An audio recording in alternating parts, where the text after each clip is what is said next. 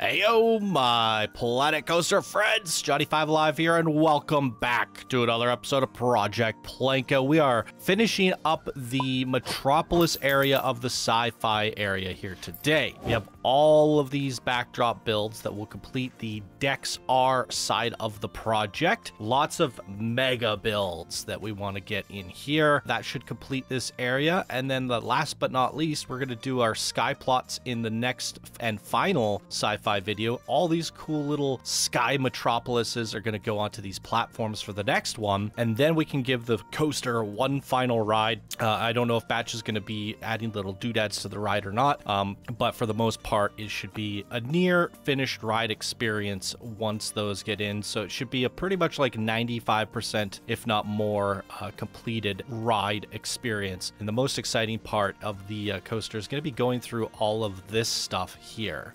Very cool. So let's get things started. I did ask Terra the Ref to update their build, and I have not heard or seen anything in the sheet about an update, and that was about a week ago. Wait, it's alignment. I think they updated it. This might be the updated version. Would you look at that? Because last time it was floating when I tried to align the cube. So shout out to Terra the Ref for getting that done. I didn't DM them or anything, so Terra just watched the video, said I'm gonna do that right now, went and updated the build, and there we have it. So when I resubscribed to it, I got the proper version, and it looks to me like everything is aligning. It's a wider build like I asked for. You use those extra pieces, you add some extra viewing points. The building's taller now. I love it. And yeah, you amplified the little bit of blue on there. This is much better. Awesome. So there's an updated build for us. Very good. Awesome job, Terra the Ref. Thank you for that. And now we can actually see your building poking out a little bit higher. That is great. Let's find you a builder sign. Get your name in front of your build. I'll try to like angle it such a way where you can see it from the POV of the coaster. And this is going to be Terra the Ref. Done. All right, now we can go back to being placed in park on your build. Very good. All right, next up, we're looking for a double build by Cool Beans McGee. We teased it in a previous build episode. I don't know which one it's supposed to be. 18 and 22. I think it's this headquarters one. What the heck? So if I'm looking at this right, it's like this one and this one. Yeah, would you look at that? That is crazy. Okay. Wow. Oh my goodness gracious. All right, so we're gonna go back here and use this cube to get it all lined up. There's so many cubes in there now. You can see them from all the builds using this one particular cube. You can see that I didn't line them up perfectly, but there's like at least 4 or 5 cubes like packed in there. There we go. That looks pretty lined to me. Wowzers. Wow frickin' wee. Love the colors on there, using those Dex R colors. The yellow is very subtle on this one. I was saying that the building back here was a little bit crazy on the yellow, but now with this building in front of it, it kind of breaks up the repetition there, adds a little bit more blue back in, and I think they tie together quite nicely now. That's looking pretty sweet. Look at all of the depth on this build, and I believe the coaster passes through here twice. It does. Look at that. Wow. That is crazy. Really cool interior on this. And then it passes through under here. So all your guys' builds are now working together seamlessly. And I really quite like that. That is intense. When the coaster passes through all of these buildings throughout this city, oh my god, that's going to be really cool. And super satisfying for, I believe it was Hollywood that made the coaster. It's going to be super satisfying for Hollywood because they basically did all this coaster track and it was just out there all tangled up and floating. And, you know, they had no idea what this would eventually turn into and what that would do to the on-ride experience. And to see how that turns out and have the community participate in the theming for your ride is quite a fun and exciting little thing. That build there by Cool Beans McGee is looking awesome. I really like it. Let's go grab that sign from Terra the Ref. Where can I put you? Because this building's in the background, right? I think we're gonna have to put it up here on the rooftop or something. Yeah, so that you can actually see it somewhere in the park if you were to like zoom in, and that should hopefully do it justice. Yeah, put it up right front and center. Cool Beans McGee. Done. Okay. So that one knocks off 18 and 20. So next should be 21. Where's 21? It's got to be one. There we go. This big tall one. Holy moly. And this is created by Squid Guy. And the thumbnail is this one. Is it tall? It's very tall. Let's go. And we're going to delete the box first. And then I can figure out how I'm going to line this up. Let's use this cube here. Where's the widget? Oh yeah, the widget's really tall in the air there, so I think this is the best approach. I think that just about does it. Close enough. Oh, look at this crazy thing. Wow. Wow. You guys have really gone all out with these skyscrapers. I like this weird tubey thing going. It's not fully connected, but from a distance, I don't think it matters. Yeah, you probably never really notice that from a distance. It's overall doing the job. You could have used those little other tubey bits to connect them together, but I don't really think it matters from a distance, right? It looks the way it should. Wow, this is crazy. You got these like sci-fi retro cars out front on the landing pad. That's so cool. And again, the coaster passing by all this craziness. I love it. Love it, love it, love it. There's another interaction here, and the coaster's actually paused in still motion here as it's coming around. I like what you did with this garden as well. Very interesting build here. Stands out, feels a little bit different from everything else, but really good backdrop skyscraper. Another tricky one to do the builder side on. I'm thinking if the coaster does pass through here, right, might not be a bad idea just to put the sign here, right? That could work. I think that's okay. Otherwise, it's going to be at the top of the skyscraper, and that would be kind of weird. So we're going to do Squid Guy, and that looks good to me. You should hopefully see that from the POV of the coaster now. Oh, man, that is so cool. All right, some tremendous builds going in here today. All of the mega builds in this here episode. Next up is Toroskan on 22. I'm assuming that's your neighbor right here. Indeed it is. It has a bit of a cutout, a rivet, a divot, if you will, and that's for the coaster to pass through. So let's go ahead and find that one, which is this bright white sci-fi. Now this is kind of interesting. I brought this up in a previous video that when we were first building and planning the sci-fi area, my vision, at least the way that I don't have my blueprints subscribed right now. I've cleaned out my library to help make the game run and save a little bit smoother. But the way that I used to build, I did a lot of sci-fi blueprints on my workshop back in the day. And I did a lot of the clean white vinyl kind of pieces. They're literally called vinyl in the game. And it very much, the build style that I used looked like what we're seeing here from Toroskan. Very clean, I guess, utopian sci-fi, and I like that style. And I thought this area of the park would look very much like this, but especially on the Cosmic Cow side, but the trims being a little bit pink and stuff. So glad to see something like that make it into the park, and considering how much noise is down below, having that up top there looks quite nice. It's definitely a cool looking build. I think Toroskan did something similar over here, right? Yeah, you could definitely see their build style from that in here. So they like to work with the clean whites and the glass pieces. Very cool. Very, very cool. Now, I could probably... Now, I'm going to put your builder sign, if I can find one. Let's grab one from Terra again. Seems like it's so hard to see these. I'm going to place yours at the top of the build too, right in the middle, so you can see it from the distance. I don't know if you're going to be able to see it coming down the coaster, and I don't know where I would place it in there because it's coming in a weird angle. So... I think right there should do. Toroskan. There you go. Awesome. Awesome, awesome build. This is really coming together. All right, the next one should be 23, and we're looking for Abigail. Let's go. Abby with yet another build. Several builds in this park already. Forgot to bring in the cube. Bit unfortunate, but I could just guess where it goes. I know it goes here. We probably don't want it clipping into the mountain. So let's pull it out just a little bit. It looks almost like a concert thing. I'm actually going to go ahead and rotate this one a bit so it tucks into the mountain just a little bit nicer. Yeah, that looks good. Maybe even slide it over. All right, that looks like it would place nicely there. Yeah, I'm quite okay with that. Wow. It's a big giant cannon tower and solar panels.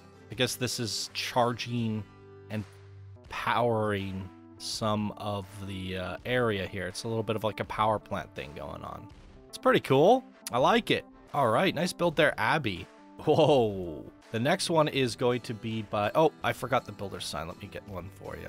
There you go, Abigail. And next up is Striker 24. And I think that's this guy. Yeah, let's go. Blueprints. It's this giant rail cannon. Holy moly, that looks awesome. Oh my god, this is pretty exciting. Whoa. Oh, that is wicked. Oh my goodness. Air force, air defense. Oh my god. Anyone invading our theme park is going to get blown out of the sky by this massive railgun. Holy crap, that is amazing. Wow. I love it. Absolutely love it. That is sick. Okay, let's get you a builder sign as well. I'm going to put it up here on the hill. Plop it over there. Striker with a 2. I'm not sure how you're supposed to say that, but I'm sure it's Striker. Very cool. Actually, they don't. I made this mistake before. They don't even have an R in their name. That's right. So it's not even Striker. How do you say that? If it's ST2KER, it would be Stuker. Stuker. Huh. Stuker. Yeah. Okay. Stuker. That's a hard name for me when I'm partially dyslexic. I can't even say the word. Dyslexic. All right. Another backdrop city next is going to be one of these. We're looking for 25. There it is. Let's go. Let me make sure I open this up. Did I? I am not subscribed to this one for some reason. Okay. Who made this? Dang it, dude. That's a name I'm not familiar with. Dang it, dude. In fact, I want to say that Dang it, dude, this might be their first build in this entire park. I could be wrong, but I usually get pretty familiar with names, and Dang it, dude does not seem familiar to me. Now, Dang it, dude, this doesn't seem like it's in the right spot. Dang it, dude. But we're going to go with it. I'm going to get it aligned, and we're going to see if I should place it or not. Seems to be pretty good. Okay, so it goes into the mountain a bit, which should probably be fine. I feel like it could come out a bit more based off the cube, but coaster should pass through. There's a bit of negative space out here. Yeah, part of me wants to like bring it out a little bit more, but I don't know, because I like how it hugs into the mountain and it's built into the mountain over here, but I'm not crazy about this negative space over here. I'm thinking like I could just bring it out here, right? And that way it just, yeah, I think that works. And then the coaster does this little bit of a twist there, so it's not going to clip or anything there. But I think coming back into the station or where you're leaving, coming as close as possible to this building might be cooler. And it's still touching the mountain there. It's still built into the mountain. And it just gives us a little, it closes things off a little bit more. Maybe at some point, I don't know, up to batch. Well, I could try it myself here. I was gonna say we could add something here, like one of our characters. Either a Dex R or a Cosmic Cow might be cool. Let's take a look at the build itself, though, how it fits in there. Okay, so by me sliding it out a little bit, I don't know if that was the best decision, because now it's a little bit hidden back there, because it would be more over to the left naturally, right? I wasn't thinking of the top part. I was thinking more of the bottom part. Let me go ahead and undo that and see how it looks if it's more to the left. So this is its intended location. So in terms of the top of the building, it fits much nicer here, for sure, because you get to actually see the build poking out. So for the sake of, you know, its actual intended location, I'm gonna place it there. For sure. And I think the coaster goes into the station here. Let's just take a double check here. Oh no, it's coming out this way. Yeah, passes out this way. So if we were to do a builder sign, you'll probably face it this way. Dang it, dude. And you should be able to see this from the POV of the coaster. That should be good. All right, awesome build there. Dang it, dude. I love the big elevator here. Reminds me of the Shinra building from Final Fantasy VII. Awesome. Awesome exterior elevator. Really cool build. Love it. Absolutely love it. All right, another unfamiliar name to me. The next one is from Bradward Bomer. Terra Elizabeth is their workshop name. Terra Elizabeth. And then the Discord name says here it's Bradward Boemler. I think I'm saying that right. And that should be the one right there. Okay. Let's get this. Oh, does it not have a cube? Oh, it does have a cube. Perfect, perfect, perfect. Looks like you brought in a panel by accident, trying to get someone to crash into a panel on the coaster. All right, I think that's aligned. Now, I was just talking about the coaster coming out this way. It's a tight squeeze, but I don't think we're going to hit these. I hope not. There's a bit of a hole here, but you won't see it, right? If we're going this way, you shouldn't see that hole. Although, what's happening here? Is this part of, no, it's not part of this build. Part of this build. We just placed this. But again, shouldn't see it. But there's this floating light that's driving me crazy now that I noticed it. But we should be able to go ahead and place that there without any issues. I was just thinking like maybe I could bring it forward a little bit. But I like how neatly tucked in it is here. I think we could go out just a little bit there, so it's not touching that building, and then just bring it forward a little bit more, and maybe even down a bit. That looks good. What's this say? Song? Soon? That seems okay. All right, I'm not placing it exactly where it was supposed to be placed, but oh, look at that. There's going to be a high five on there. Now, I almost need to simulate this before I place this. I'm going to unpause it. I'm going to try to pause it when a coaster gets up here. That's going to be tricky to do because I don't know where it is. I'm holding on to the blueprint right now. So, oh, I paused it just in time. Oh my God. Okay, so there's a bit of a problem there with the high five. It is crashing. I can sink this building in more, and I don't think that's very problematic. Let's see the backside. In fact, I think that's better. Like having these pipes go into the ground makes way more sense to me. And then the antenna thing shouldn't have any issues. Now it rotates, so yeah, I think there's more than enough clearance now. And now there's not this like kind of song genetics. And the door is now on the ground. So it definitely didn't fit to your cube, as you can see here, but this seems to be a lot better. They could have just accidentally moved the cube. We've seen other builders do that as well. So there we go. Pretty bright blue on this, but other people have gone with that blue as well.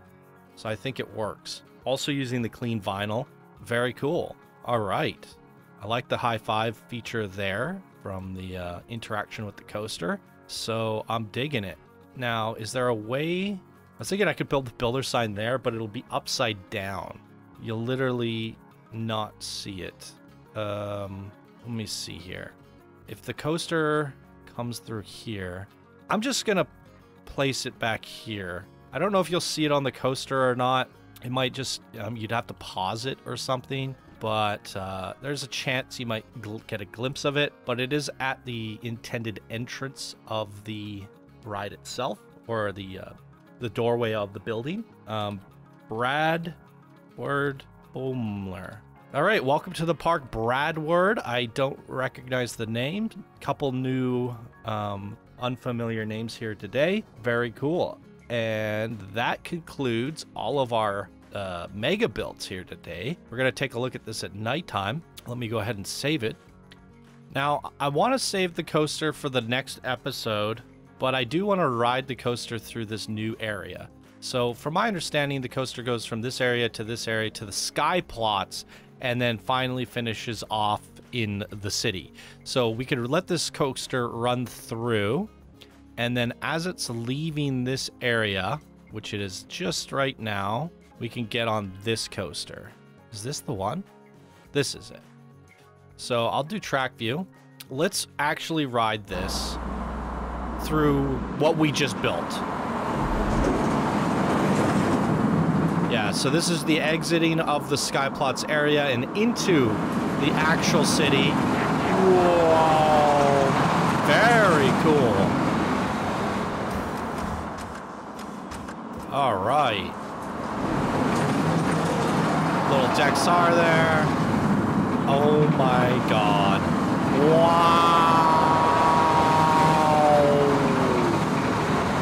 Oh, wow. That is a visual eye candy. Oh my freaking God. There's the sign. Awesome. It worked out. There's the other sign. You have to pause it and look to the left, but it's there for a frame or two. Wow, that turned out great.